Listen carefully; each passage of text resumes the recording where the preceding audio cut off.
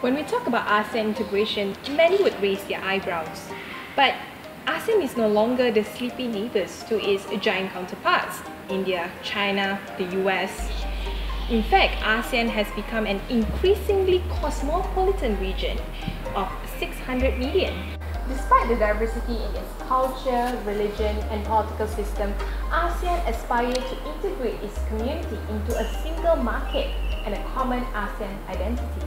Has this really worked well with the future crops of young Southeast Asians who are more technologically connected and are faced with greater political and economic challenges? In conjunction with the ASEAN Youth Leaders Exchange and Action Program, or short for AYLEAP 2016, I'll be speaking with a couple of young Southeast Asians and unpack their insights on ASEAN integration. What does ASEAN really mean to you? ASEAN is a very beautiful region because due to this diversity, we are very dynamic. It's culture, how our attitude and culture mix us together.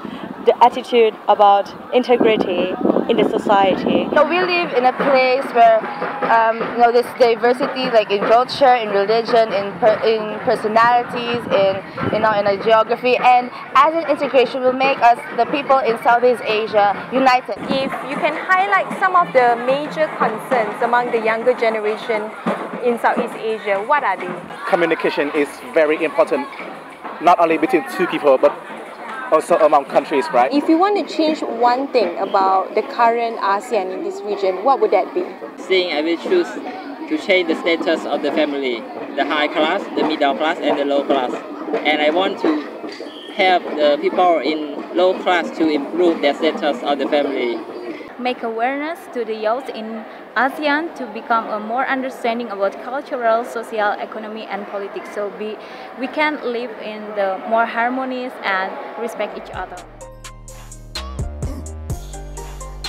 Regional focus events and exchange programs such as this may seem like yet another fun youth gathering, but this is the heart of integration among young Southeast Asians. In return, it will create greater impact on the future of the ASEAN economic community. This is Arlene from DurianASEAN, reporting from Singapore.